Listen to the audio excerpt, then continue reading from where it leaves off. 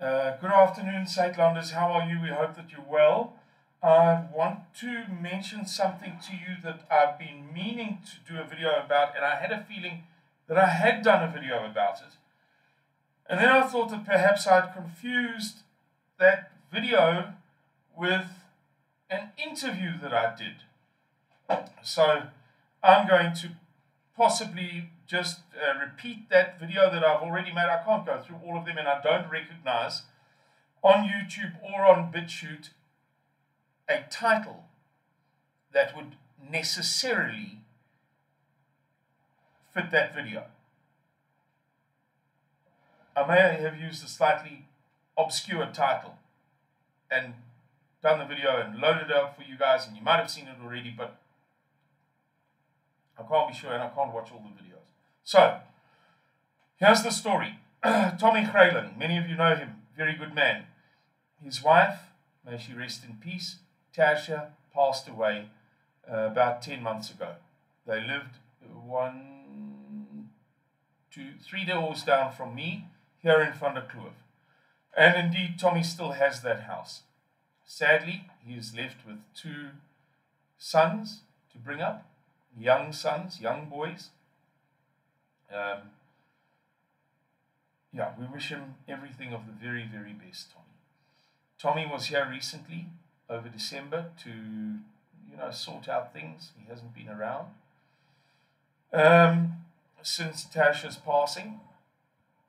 And a friend of his, an old friend of his, came to see him and asked Tommy some questions about Boer War, battlefield sites in this area, and Tommy said to him, Simon will be able to help you.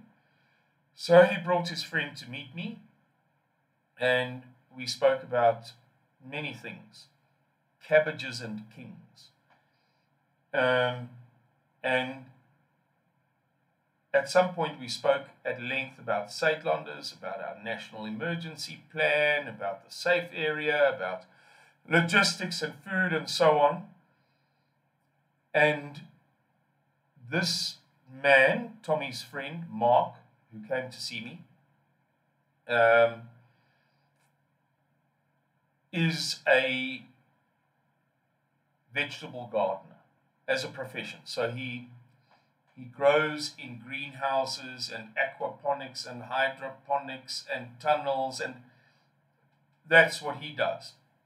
I don't think that farmer is quite the right word. And he does it for a corporation, so a company that is developing this undertaking as a commercial venture, putting up numerous greenhouses and tunnels and I don't know, all of this stuff. And Mark does that. And Mark said to me that he said in response to me claiming that, thank the Lord, one of the things with which we will not struggle in the time that lies ahead is food, because of all of the irrigated crop farming on the banks of the Orange River, on the alluvial plains next to the Orange River. And Mark then recited chapter and verse some studies done particularly in Germany, as I remember the story, as I recall the story. Mark, if I'm misquoting you, I apologize, but I think that I've got the spirit of the story. And apparently, if they stop using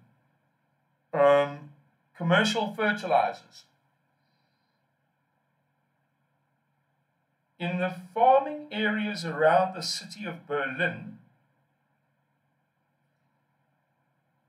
I can't remember what he said, but in the food production areas surrounding Berlin, if they stopped using commercial fertilizers today, they wouldn't be able to successfully grow any crops for 50 years because of the utter destruction of the microbes.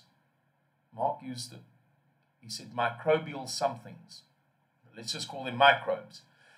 The microbes in the soil, the natural microbes in the soil, by the commercial fertilizers. I don't speak as an expert, but I'm quoting an expert who has clearly done his homework in this field and who was able to quote to me specific academic studies based upon real research and experimentation.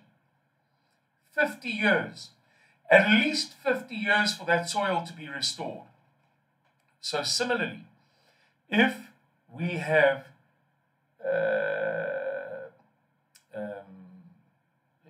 if we are not able to produce commercial volumes of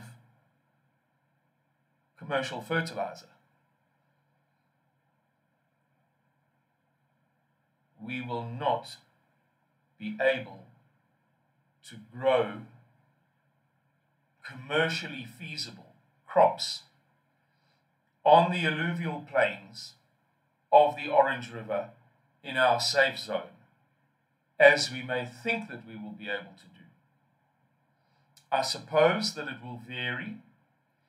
I suppose that some tracts of land have not been so utterly ravaged by the use of commercial fertilizers. I suppose that some commercial fertilizers are more lethal than others. I suppose that some tracts of land have been more recently planted. In other words, commercial fertilizers have been used for the first time more recently, far more recently than on other tracts of land. I suppose that we will find tracts of land along the southwest, the lower southwest section of the Vaal River and along the Orange River that have never been commercially planted and which possess good quality soil, and therefore the forecast or the problem with which I am presenting you may be somewhat exaggerated. It may not be that bad. I'm not suggesting that it's going to be the end of the world for the reasons that I've just given you. However, it more than struck a chord with me, more than made an impression upon me. It really affected me. Learning that, gaining that knowledge from an expert in the field, somebody who is a specialist in not planting 1 million hectares, commercially or whatever, but in growing hundreds of thousands of plants under the most ideal conditions to get to realize the maximum potential in them. That guy, he knows what he's talking about. And it really affected me. I thought about it not non-stop, but very often over the following few days and again few weeks and up until now. This is a recurrent thing in my mind, and hopefully this video is of some value to you in providing an impetus or a motivation to prepare food, to prepare heirloom seed. By the way, anybody who wants to purchase heirloom seed, I have a good recommendation. I have recommended him before. It's not to say that you shouldn't buy from anybody else. By no means. Suidlanders doesn't even get 1% commission. We've never gotten anything out of this deal. Yeah, I suppose it's a bit of a deal. But the second largest, I could mess this up, the second largest grower or the second largest seller, I think, of heirloom seeds in South Africa is a guy by the name of Mark, and his company is called Organic Seeds or Organic Seed. Let me just look it up. I could be remember if it's singular or plural.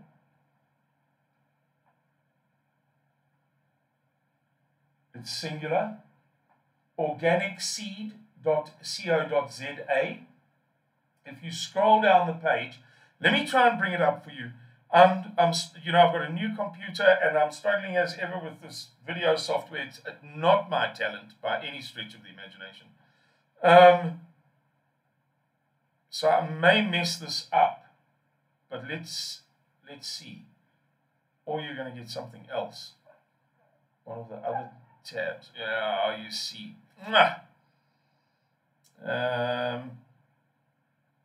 Let's just do that. Do this. Do that.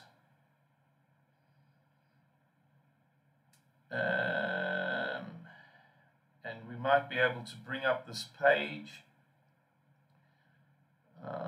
Sorry guys, I'm just a bit dumb with this stuff. Okay, so we're struggling to bring up the right page.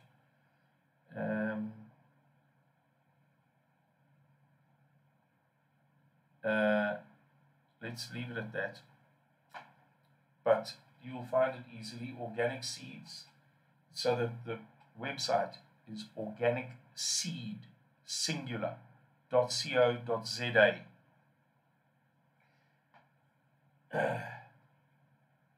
If you scroll down on the left hand side all the way to value packs, I haven't been here for a long time, so I hope I don't mess this up. You will come across the Family Survival Seed Pack for 850 SA Rand, which has been designed specifically for Suidlanders National Emergency Plan. Specifically, Mark and I, Mark did all of the work, but as the person commissioning the work, I'm going to say Mark and I worked on this together for weeks. He did all of the labor. He got back to me after I'd given him a brief. I cross-questioned him. I was initially dissatisfied with what he'd done. I cross-questioned him closely for about half an hour. He proved me wrong on every single point that I brought up. And I humbly said to him, well done.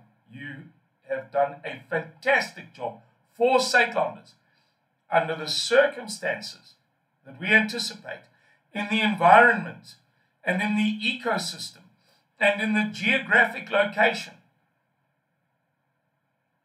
and in the climate where we shall be. This is the right answer. So, there you go, guys. What else are we encouraging you to do? We're encouraging you to prepare food, to get heirloom seed, 62 packets of over 50 varieties, so 3,000 something seeds or more. What else did we want to say, man? Forgotten, completely forgotten. Okay, everybody, I hope it was good enough. Thanks very much for watching.